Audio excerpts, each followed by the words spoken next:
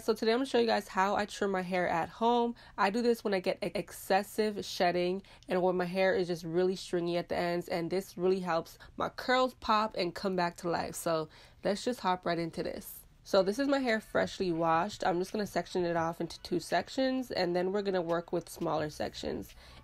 And I'm not trimming off a lot at all, so the sections do not have to be perfect or anything like that. You know, we're just trimming off a little bit.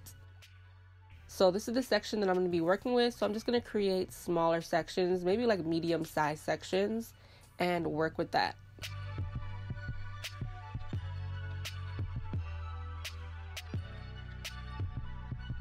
Alright, so the first thing I'm going to do is make sure that my hair is nice and detangled.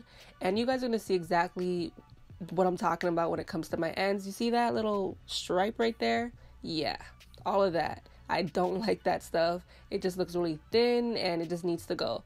So I'm going to spritz my hair with some water. And then I'm going to apply some conditioner just so I can see, you know, how my curls are looking. And this is honestly the perfect time to deep condition as well. So you can kill 2 birds with 1 stone.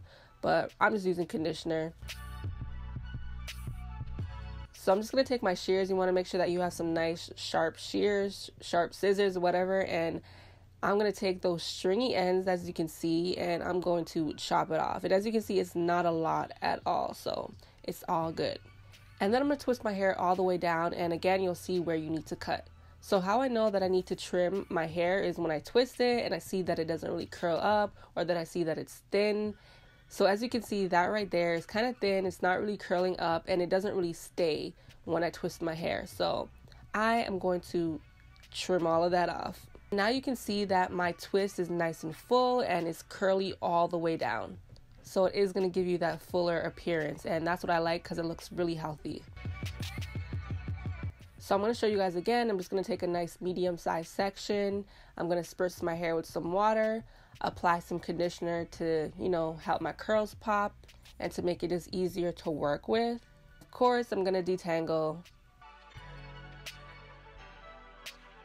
And then I'm going to examine my ends and just see all those thin hairs that definitely need to go. I just hate that stuff so much. And I'm just going to chop it off. And this is not for people who are scared or, you know, are scissor happy. You gotta, you know, be diligent when you do this. And I am no expert in trimming, or I'm not a hairstylist or anything, but this is what works for me. So, yeah. So again, I'm going to twist my hair all the way down. Take a look at my ends, and this is exactly what I'm talking about.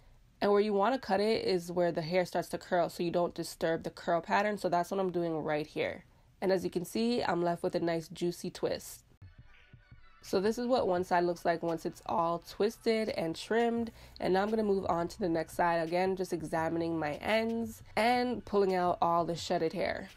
So now I'm just taking a medium-sized section, spritzing my hair with some water, applying my conditioner, and detangling.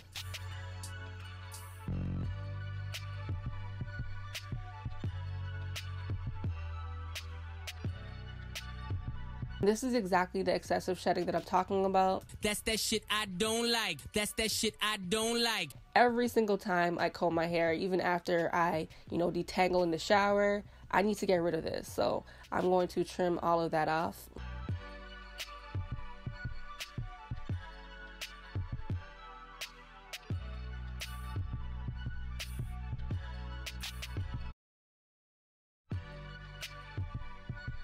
And then I'm going to twist it all the way down and detangle if need be. And as you can see here, there's not much to cut off, just a slight, you know, thin end right there. So I'm just going to cut that little part off, and that's it. So this is what my hair looks like once I'm done trimming and twisting everything up. And as you can see, towards the ends, they're more juicy and full, which is what I like. And this really helps me to stop excessive shedding, and it helps my curls to pop more towards the end when I'm doing like curly hairstyles. And as you can see, there's not a lot trimmed off at all. I don't usually do a big trim unless I go to a hairstylist or unless it's a straight hair routine, which I will be doing very soon. So yeah, if you guys are suffering from straggly ends and excessive shedding, it might be time for a trim. So I hope you guys enjoyed this video, and I will see you guys all in the next one. I love you guys so much. Leave your comments down below on what videos you guys would like to see next. Oh yeah, and don't forget to check out my latest videos on my vlog channel and on my main channel. And if you're not already subscribed, hit that subscribe button.